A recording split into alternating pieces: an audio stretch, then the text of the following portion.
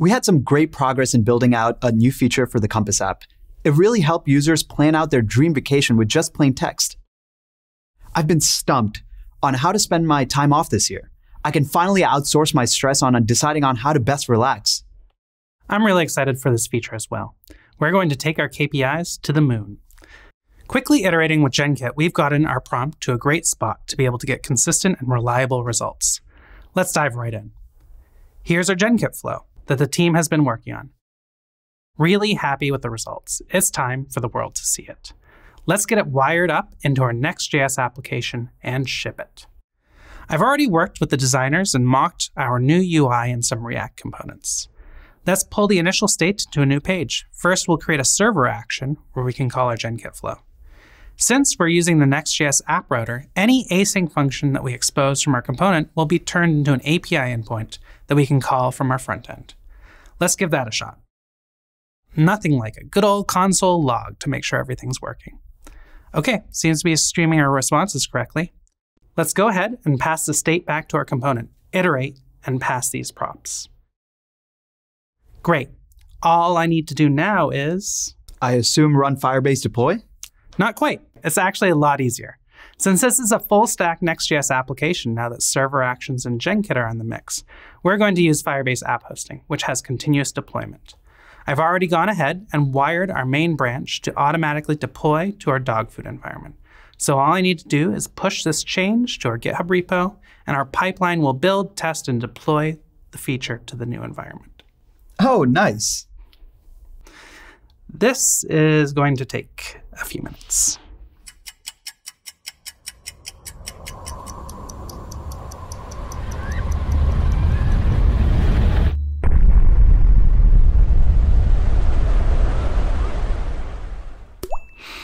All right, and it's live.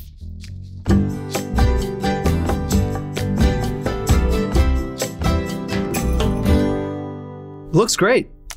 But I don't know what to pack. Do I need some sunscreen, a jacket? Any way we can wire up a weather report? It's always one more feature with product managers. I know Alex was working on that. I'll check in with him to see where we're at with tool calling and our designers for the UI. Let's put it on the backlog for now. Sounds good to me. Great. Using Genkit flows from our Next.js codebase is super easy, as React Server Actions allow us to call backend code from our front end at a moment's notice. App Hosting deploys both our front and back end together on Cloud Run as a monolith. If we weren't using a meta framework like Next.js, or we wanted to break into microservices for whatever reason, we could always deploy our Genkit flow to Cloud Functions as a standalone backend. In fact, if we deployed our Genkit flow to a callable Cloud Function, that would be a big help for our colleagues building the native application. Now it sounds like you have something to add to the backlog, James. Well, whether it's creating a vacation app to plan your dream getaway or making an app to intelligently prioritize backlogs, Firebase is here for you to make them come to life.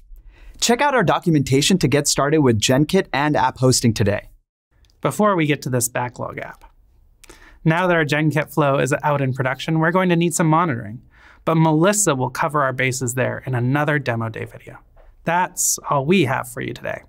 Thanks for tuning in, and as always, happy coding.